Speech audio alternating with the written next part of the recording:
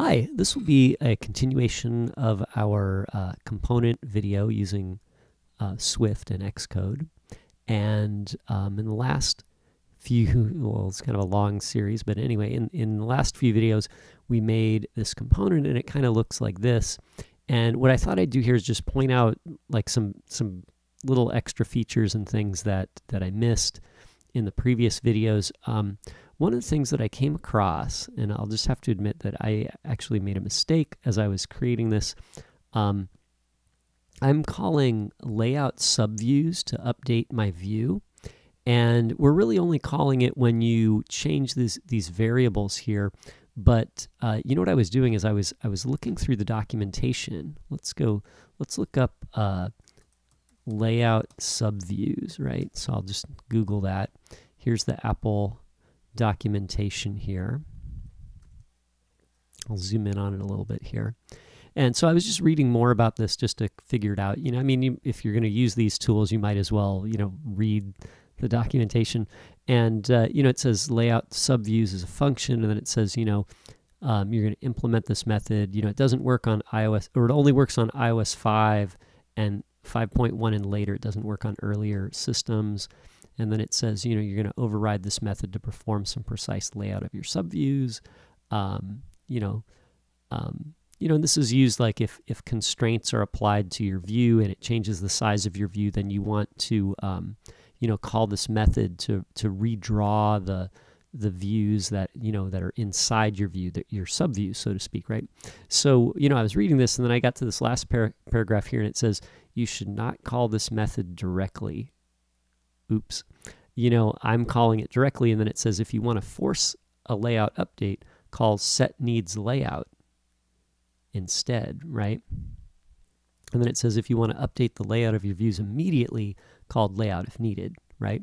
So we should really swap out our, layoutSubViews for setNeedsLayout, and then we'd be sort of in compliance here with the documentation, right? So that's what you learn when you read the documentation. You actually learn how things work and the correct way to apply them. So what I think I'm going to do here is I'm going to type in setNeedsLayout. There we go, right? So I'll do that. I'll change all these actually to setNeedsLayout. Okay, and I think the idea here is that secretly, behind the scenes, Vue knows when it needs to update its layout, and it knows when you call this method. This method sets a flag, which is, you know, just a variable or some little switch inside the view that tells the view, you know, hey, next time it's convenient and next time it's most, you know, efficient, redraw yourself. And the reason we would do this instead of calling on the method directly is you might end up calling the method once or twice before the screen actually even drew the view, right? And if you did that, that would be inefficient. So this is sort of a probably put in there to you know, make drawing the views more efficient. So, you know, if we were calling the setNeedsLayout from several different places, our view would coordinate that so that it would just do the update when it was most advantageous, right? So anyway, so we'll add that feature. Another question came up about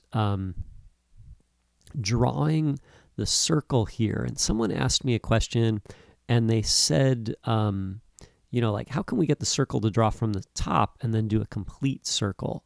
Because my circle is starting here and then going around to there. But what if we wanted to start here and end here?